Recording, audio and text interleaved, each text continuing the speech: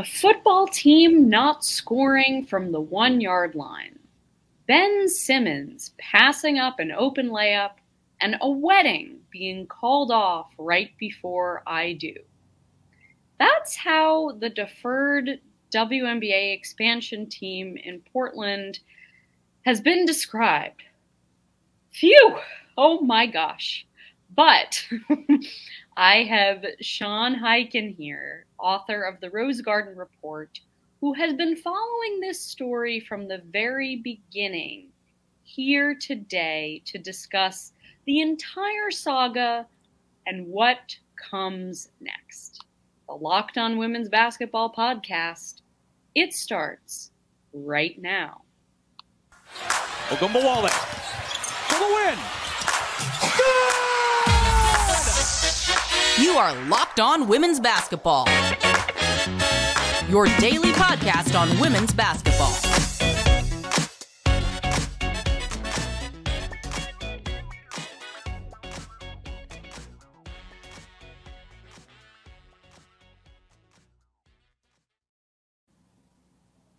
Hello, happy Friday. Welcome. You are Locked On Women's Basketball.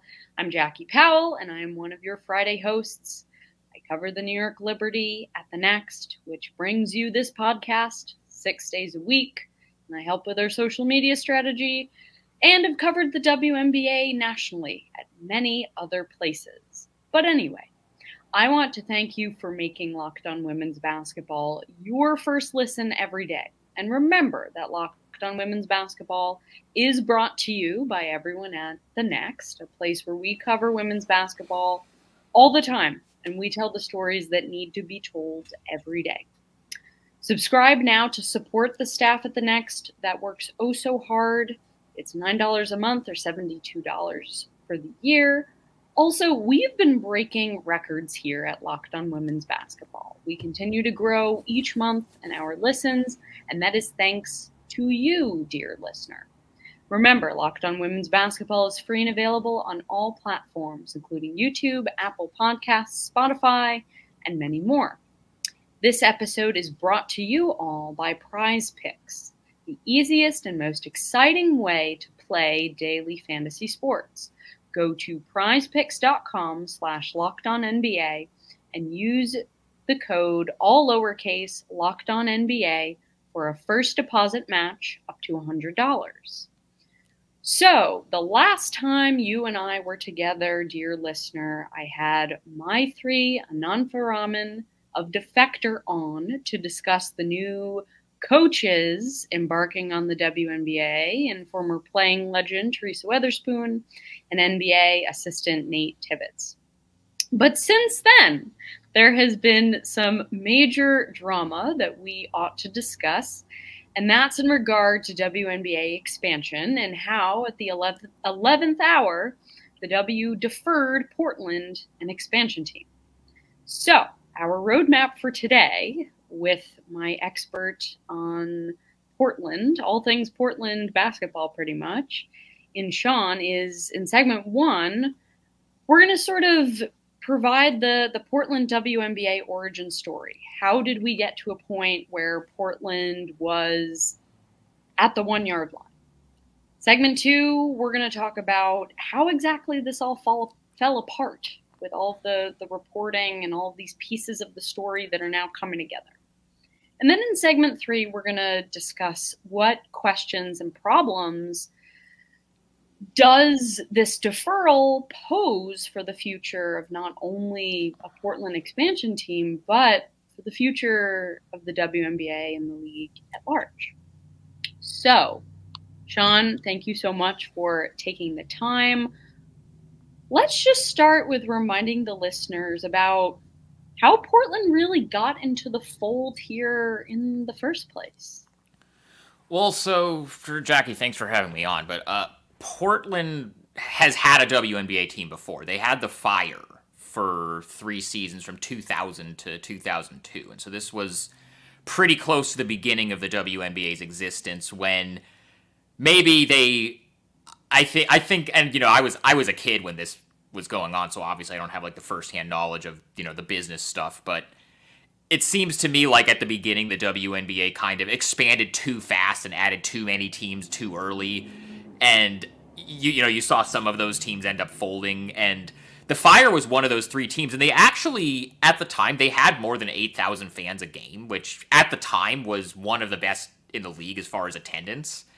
But this was during the time when, so at the beginning of you probably know more about this than I do, but I just know what I've read in the process of, reporting out this new Portland expansion stuff over the last year or two. But at the beginning of the WNBA's existence, the teams weren't owned by individual owners. They were all owned by the league office, and they were assigned to sister franchises with NBA teams. And so the Portland Fire were assigned to the Blazers, and so Paul Allen, who was the Blazers owner at the time and who passed away about 5 or 6 years ago, was the chairman of the Portland Fire, but he didn't actually own the team. And then in 2002, the league voted to revert ownership of the individual teams back to the NBA franchises that they were tied to in their markets. And so those owners could either, keep running them, which in some cases, like the Indiana Fever and the Minnesota Lynx, and I guess the Phoenix Mercury would be another one, but some of those, those NBA teams decided to keep running the WNBA teams. Some teams actually just sold them to, outside owners, and some teams just decided to fold them. And Paul Allen decided at the time because the Blazers also weren't doing very well financially at the time, and this was in the early 2000s when NBA teams were not worth nearly as much money as they are now, and that wasn't nearly as profitable a business as it was now. He decided to just fold the Fire. So that's why the Fire stopped existing. It wasn't because of a lack of fan interest.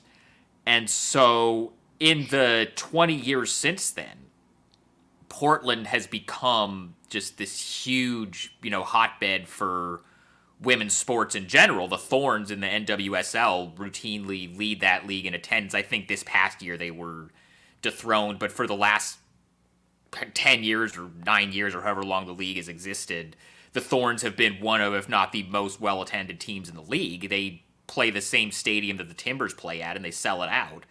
And so, there's a big, there's a high level of local interest there, and the Oregon and Oregon State women's basketball programs at the college level are also very popular here and very successful. And so there's been a thought that now that the WNBA might be looking at expansion again, that Portland would be a logical fit because they, the fan interest is there. The Blazers are very popular here, so it's a big basketball city. The Blazers own the arena, and so there's a place that they could play, obviously, in the summer. And it was just a matter of was there an ownership group that was willing to step up and pay the the expansion fee and put the money into it to make it successful. And the guy that had been kind of proposed to be the owner of the team is this guy named Kirk Brown, who is based in Vancouver, Washington, which is a suburb about 20 miles out of Portland. And he's the co-founder of a company called Zoom Info, which was like it's one of the I'm not sure exactly what they do, but it's one of those companies that takes data on people and sells it to businesses. It's like that type of thing. That's where his money came from. I don't know the exact ins and outs of it, but it's something in that realm of business tech, software analytics, something in that realm. But that's where his money is coming from. And he is apparently, I don't know the guy at all. I've met him once, but he apparently is just a huge WNBA fan. He lives in Las Vegas part-time. He's an Aces season ticket holder. And he just wanted to have this team as a toy to spend money on. And he was really all in on, I'll spend whatever on getting it to, paying whatever I have to pay for the expansion fee. I'm going to spend money on the team. I'm going to invest in it. I'm going to build a practice facility, all this stuff that you would want from an owner of an expansion team in a league like the WNBA that's trying to grow. He was going to run the team the way that Mark Davis runs the Aces or Joe Tsai runs the Liberty, where they just spend a ton of money on it and try to make it first class.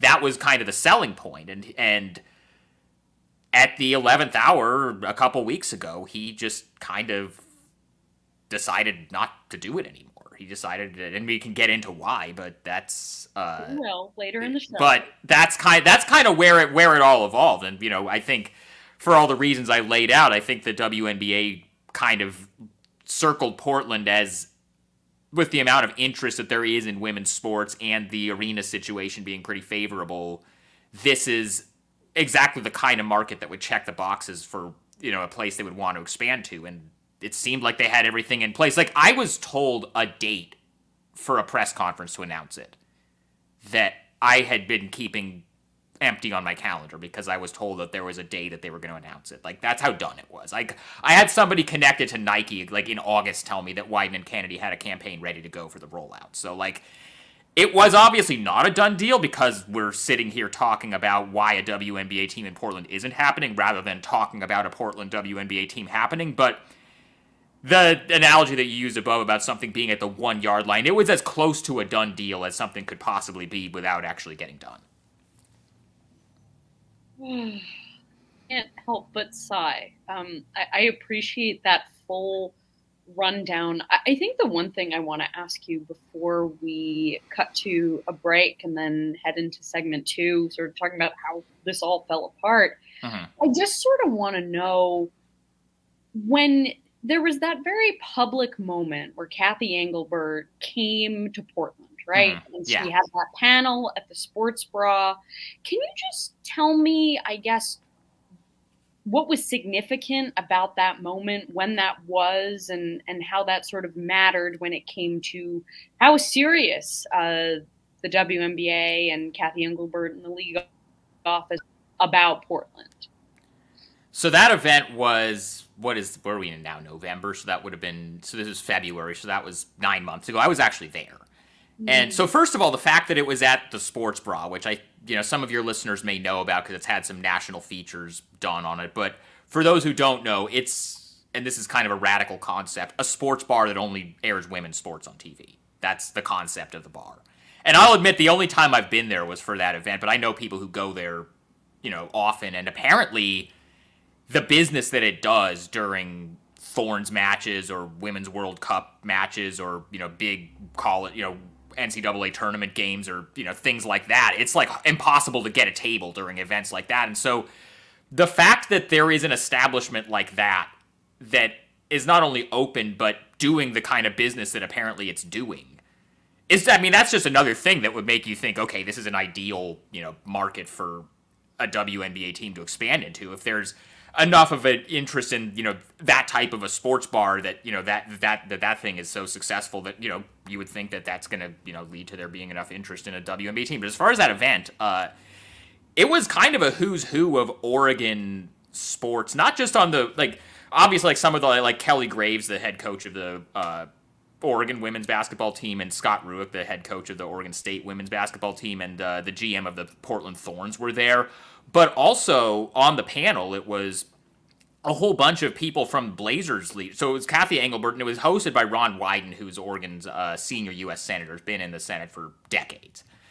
And the people, and it was a bunch of Blazers executives. It was Joe Cronin, the general manager, Dwayne Hankins, the president of business operations, and 2 of the 3 former WNBA players who are in the Blazers front office, Asia Jones, who is their kind of salary cap person, and Cherie Sam, who is their scouting manager. They were all on this thing. Basically, they all just kind of went around in a circle and gave the pitch to Kathy Engelbert and gave her the sell as to this is why Portland is the perfect city for a WNBA team. And they brought a couple of middle school girls basketball teams there to just be in the audience and cheer, and they put up signs, and it kind of felt like a campaign rally or a pep rally. But that type of collection of people who are very powerful in the sports industry in the state of Oregon all being in one place with a U.S. senator running it, I think that is a pretty compelling pitch that you can make to the commissioner of a league. And then,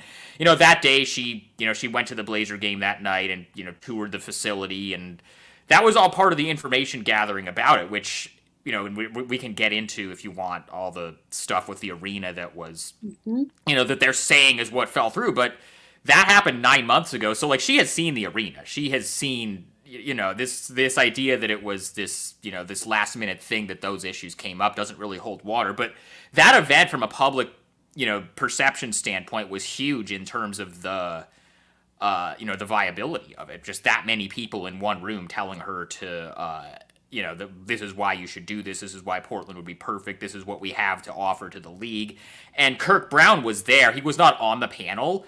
And that was the one time I met him. I just like introduced myself to him briefly. He didn't want to do any interviews because I think he wanted to kind of keep a low profile publicly until the thing was done for, reasons that we've kind of seen over the last couple of weeks. But he was there, and I don't know, to me it was a really successful event, and clearly it at least in some way contributed to accomplishing what they wanted to accomplish, because until he decided to pull out at the last minute, it was pretty much a done deal that Portland was going to get a team. Yeah, I mean, it's so fascinating that you used the term. It was almost like a pep rally. And it's interesting you say that, because I actually asked Sabrina Ionescu, who, as you all know, she had a historic career at Oregon, and she did a clinic for her newly rolled out foundation. She did a clinic in Eugene. And so I sort of asked her, I said, what was the energy at that clinic when it came to the young people that are into women's basketball, that are into sports, that are into basketball? And she was like, yeah, the energy was great. There were more people at this clinic than there were at other clinics I had done. So that just reaffirms that this market, this area is ready for this. And so we're going to take a quick break, but in the next segment, we're going to talk about how this all fell apart, which we know some about, but boy, anyway, I want to talk to you all about our friends at Jase Medical and what they do. So there's a lot of uncertainty in the world today.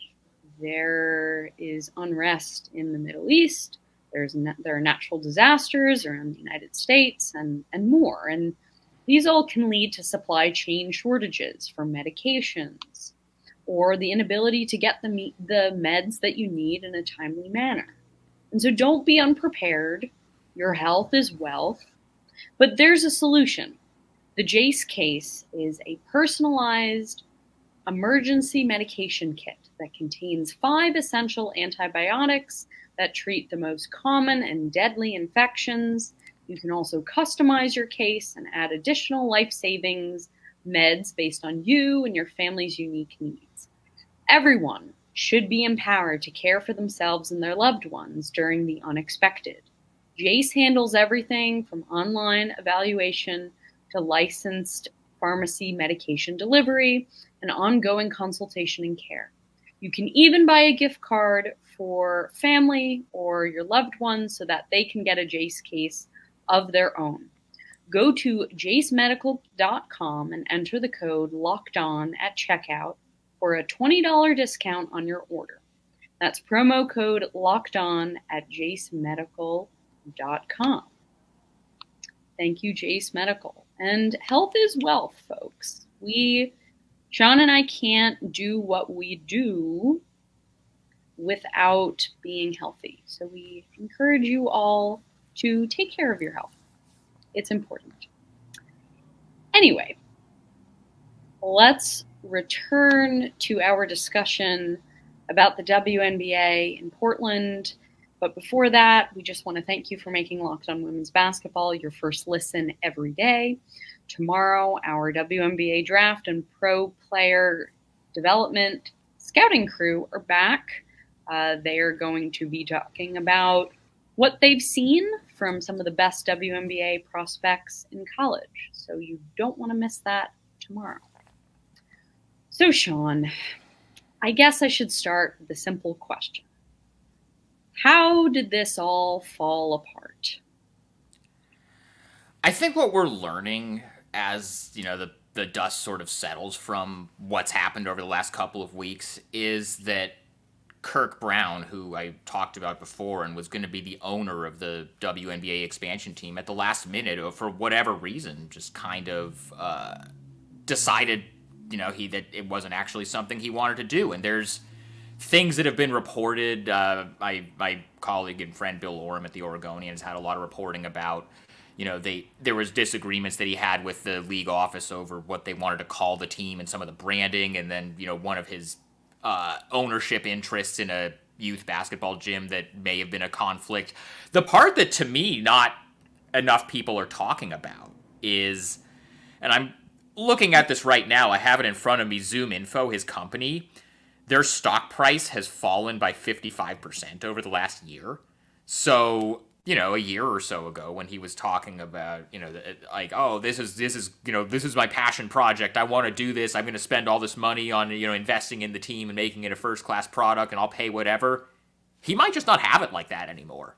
And that, you know, that's what made the league's response to it so interesting, that they tried to pin it on the, you know, the Blazers arena renovation stuff, which we can go into if you want to, but when really the reason that it fell apart was not because of, you know, the Blazers and their plans to renovate the Moda Center, but it seems like it was because either Kirk Brown couldn't or decided he didn't want to spend the money on it anymore, and so he pulled out. And that it seems like that's really more why it was than any of the stuff that was put out there by the league at the time.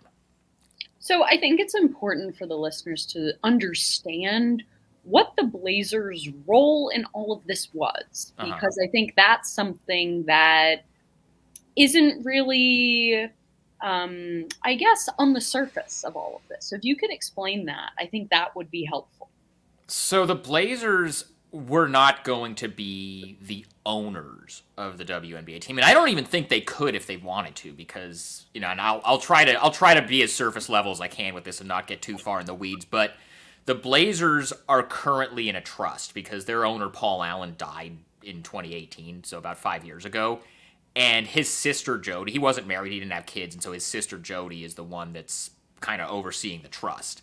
And there's terms in the trust that say that all of his assets at some point have to be sold, and the money has to go to whatever charities he designated it to. So that's been a whole thing here locally, because at some point the Blazers are going to have to be sold, and, you know, Phil Knight has made a very public effort to buy the team, and that's a thing that's going to get sorted out over the next several years. I don't think it's going to happen imminently, but because of, you know, how complex the trust is and how you know, it's still being unwound and they have to sell all of his assets, I don't think the Blazers could, under their current ownership, could own the WNBA team even if they wanted to, because of just the way that the trust is being unwound, and they're going to have to sell the stuff eventually. I don't think they would want to add more stuff to the collection of assets, I guess. But with that being said, the Blazers do own the Moda Center. And when you own an arena like that, your goal is to have as many dates in the year filled as possible. And so, what is the WNBA regular season? 40 games? Yes. So, if you have a WNBA team playing in the arena that you own, that's 20 dates a year in the summer that are guaranteed to be filled. And so, the Blazers were very on board with the idea of, you know, there being a WNBA team, even though they weren't going to be actually involved in the ownership group. Their, you know, people at their ownership level were helping Kirk Brown get interviews with the league office or get meetings with the league office about it, introducing him to potential corporate sponsors. And when it comes to the arena renovation stuff, they actually kind of changed what their timeline is for that stuff in order to make it easier for a WNBA team to potentially play there. Because so the way and again, this is like the most surface level way of explaining this without getting so deep into the details on the arena stuff, but there are 3 summers worth of renovations that have to get done to the arena to modernize it, really, and make it, you know, totally up to date. One of them was just done this past summer, so 2 more summers worth of work has to be done on the arena. And it has to be done by 2030 because that year Portland is announced as the host city for the women's Final Four. So that's a hard deadline. It absolutely has to be done by then when you're having a big national event like that come to town. Like, it has to get done by 2030, and it's just a matter of which 2 summers between now and 2030 they do the rest of the renovations. And the Blazers, I think, originally planned to do it in either 25 and 26 or 26 and 27. But because if the idea of a WNBA team starting there in 25, they were willing to say, look, we will, because they wanted this to happen, they were willing to say, look, we will defer, you know, our renovations, we will be so that if you start in 25, you can play your first 2 seasons in 25 and 26 in the Moda Center, and then we'll do the renovations in 27 and 28, and you might have to play a couple of seasons at the Memorial Coliseum, which is right next door to the Moda Center. That's where the Blazers used to play from when they started in 1970 until 1995 when the Moda Center opened. It's like a 60-year-old building. It's still up. They still have like concerts, and we have a minor league hockey team that plays there, so like they still use the arena for some stuff. It's still kind of up, but it's a very 60-year-old arena. It's not at all up to date, and there were going to be some renovations that had to be done to that too. Not as extensive as the stuff with the Moda Center, but like in order for a WNBA team to play there for a couple of seasons, there were going to be some updates to the locker rooms there that would have to be done in order to make those kind of up to the standard of, what a professional sports team should have as a locker room amenities in 2023. And it was not going to cost that much money to do it. It was like, I checked, I don't know the exact number, but I was told it was a 7-figure amount. It's like a single-digit millions of dollars. So for somebody who's owning a team, it's not that much extra money to have to spend for, a couple of years worth of, updates if your team is going to have to play there. And by the way, the Blazers do not own the Coliseum. The city of Portland owns the Coliseum. So somebody else would have had to pay for the renovations to the Coliseum because the Blazers don't own that building. They own the Moda Center. They're paying for all the stuff at the Moda Center, but they don't own the Coliseum. So Kirk Brown likely would have had to pay for that stuff. But the more important thing is this stuff was all known by the WNBA. This stuff has all been out there publicly for over a year. Like the Blazers announced their whole renovation project around a year ago, if not like a little more than a year ago. I don't have the exact timeline in front of me, but it's been known. It's been just common knowledge publicly. This is not like breaking news that happened. Which is why the way that the Kathy Engelbert's letter to Senator Wyden that was kind of publicized, that was the reason that they decided not to pursue expansion in Portland, was so baffling to a lot of people. Was it's not like these issues with the timing of the arena renovations just came up now and they're just finding out about it now. This is all stuff that they've known about. And like I said, when she came here for the event at the Sports Bra, she toured the building and she toured the Coliseum. Like they've been talking about this stuff for almost a year. They've been working through all this stuff,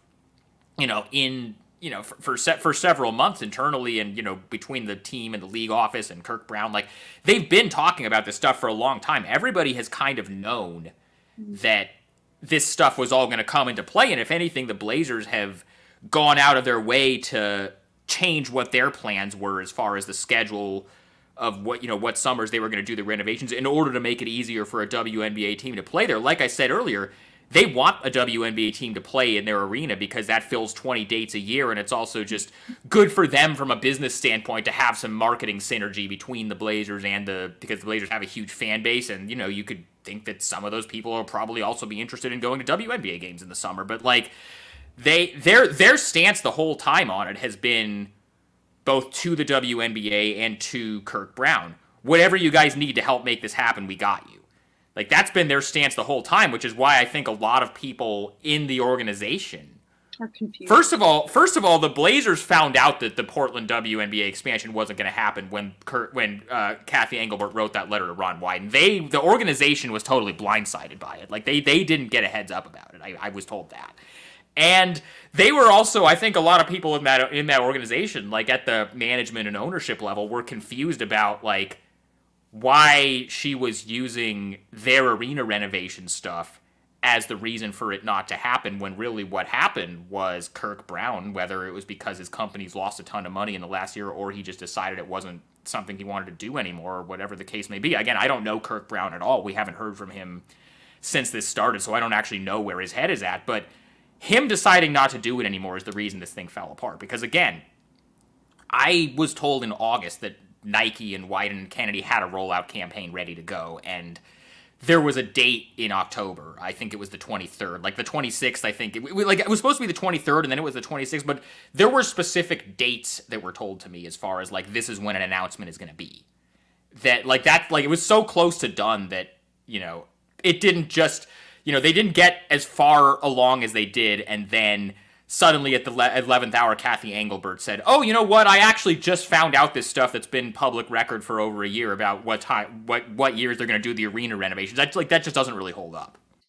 I am here to talk to you all about Prize Picks. With the NBA and the college basketball season being here, and that's both women's and men's, you can now pick combo projections across football and basketball from the Specials League. It's a league created specifically for combo projections that includes 2 or more players from different sports or leagues. For example, LeBron James and Travis Kelce and Caitlin Clark at a 10.5 combo of 3 points made and receptions. Want to play alongside some of Prize Picks' favorite players like rapper Meek Mill and comedian Andrew Schulz? You can now find community plays under the promo tabs of the app to view entries from some of the biggest names in the Prize Picks community each week. Prize Picks even offers a reboot policy so that your entries stay in play even if one of your players gets injured. For football and basketball games, if you have a player who exits the game in the first half and does not return in the second, that player is rebooted. Prize Picks is the only daily fantasy sports platform with an injury insurance policy. So, tonight, freshman sensation Juju Watkins and the USC Trojans play FGCU at 10 p.m. Eastern. How many points will she score? Make those predictions with Prize Picks. Go to prizepicks.com/LockedOnNBA and use the code LockedOnNBA for a first deposit match up to $100. Prize Picks, daily fantasy sports made easy. Well, it was clearly, based on the other reporting that has come out following the letter, it was a cop-out. She did not really want to say what actually was happening. And I think you and I have spoken about this off air, that it's sort of a weird decision, and it's maybe not a smart one to pin this on or blame this on the Blazers. And I think what's most confusing to me are the reasons for Kirk Brown deciding he didn't want to do it anymore. I've heard some rumblings that there was sort of a clash of egos here. I mean, the league office wanted to be more involved when it came to the branding. I am still trying to figure out why Rose City Royalty caused so much upheaval. It's not a name I would choose, and maybe the reason here, and you can add to this too, but the Portland Thorns, that's the NWSL team. I just wonder, does the league office want to make sure that the WNBA team has some separation from that, and that it's not all lumped together and it doesn't get confused? That was the thought that I had. And then I do want to mention the Shoot 360, which is his, I guess it's a training facility across the country that he's invested in. I do see a potential conflict of interest there, just because I was looking on the site. There's a Warriors basketball academy that apparently is a Shoot 360 location. So I mean, the 13th expansion team is the WNBA in Golden State. I'm assuming that may drive some of what's a conflict of interest here. But even that, it doesn't seem super clear what's going on there with those two contention points between Kirk Brown and the league. Yeah, I think both of those are also, you talked about Kathy using the arena thing and the renovations as a cop-out. I kind of feel like both of those are cop-outs also. Like, first of all, so I agree, like, to me, this is just my personal opinion, Rose City Royalty is a terrible name. Like, it's not one I would personally choose. Like, why would they not just bring back the Portland Fire? There's nostalgia here around that. It's a good name. They had a good logo. I still see people in town, like when I'm just out and about, I see people wearing like Fire shirts, and like I see their stuff for sale at vintage stores. Like they can bring back, like, even though it would be a new franchise with a new ownership group, like they can like pretend to have a franchise history and fold in like the old franchise records from the Fire, from like Jackie Styles or whatever. Like they could do, like, they, like, it's, to me, it's such, like, just like how whenever Seattle gets an NBA team back, which is going to happen in a couple of years, they're going to be the Sonics again, I'm pretty sure, because there's so much nostalgia around that, and it's so iconic. And even though the Portland Fire only existed here for 3 years, 20 years ago, they were very popular, and they were one of the better attended teams in the league. So I don't know why you wouldn't just go with the Portland Fire again. But even besides that, I don't know what they thought of, like I've seen the reporting about, like, they didn't like the connotations of royalty, and, like, I guess, I don't know. I mean, I just don't think it's a very good name, and it's just not a name I would choose. But I also, and you know more about this than I do because you cover the WNBA regularly, I do not like that just about every WNBA team has a singular name. Like, I don't like singular names. So that's that's just my own personal preference, though. That's not, I don't know what was actually problematic about it, but I didn't like the name personally when I saw that was what the, and as far as the Shoot 360 thing, I guess I can see how they might feel like an owner owning some youth basketball gyms across the country, and maybe there's some business affiliation with the Warriors. I guess I can see how, but like the world of like sports and sports business and, you know, sports, you know, owners, it's all so incestuous, and they all have so much business with each other and with different companies that do business with the league. I'll give you an example that's maybe a little lower level than some of the obvious stuff, but the guy who bought the Utah Jazz a few years ago, Ryan Smith, made his money from starting a business analytics company called Qualtrics. And back when they were first starting to let us as media go to games in person again during the pandemic, we had to upload our vaccination info to a database that the league was rolling out. I'm sure you had to do that also on the WNBA side. What was the company whose software was powering that system? Qualtrics. So, and it's just like that stuff is just like, there's only so many like rich guys who own these companies, and they all like Phil Knight wants to buy the Blazers and Nike is the league's apparel partner. Is that a conflict? I don't know. On Sunday, Sean and I will be back to discuss how Phil Knight fits into all of this. Or does he? Also, we'll discuss how the WNBA only having one expansion franchise could lead to some huge problems. Could the Golden State WNBA team become the W's version of the NHL's Golden Knights? There is some concern there. But we want to thank you for making Locked On Women's Basketball your first listen every day. And I want to give a huge thank you to Sean for hopping on the show today. Follow him at Highkin, that's his last name. That's Highkin. Follow him there on all of the interwebs and read his work at www.rosegardenreport.com. And tune in tomorrow for our WNBA draft and pro player development scouting crew. They'll be back to discuss what they've made of the pro prospects playing in their first week of college ball this week. And also stay tuned for Sunday, where we'll be back with part 2.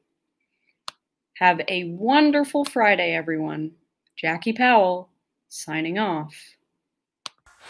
Ogunbowale for the win. You are Locked On Women's Basketball, your daily podcast on women's basketball.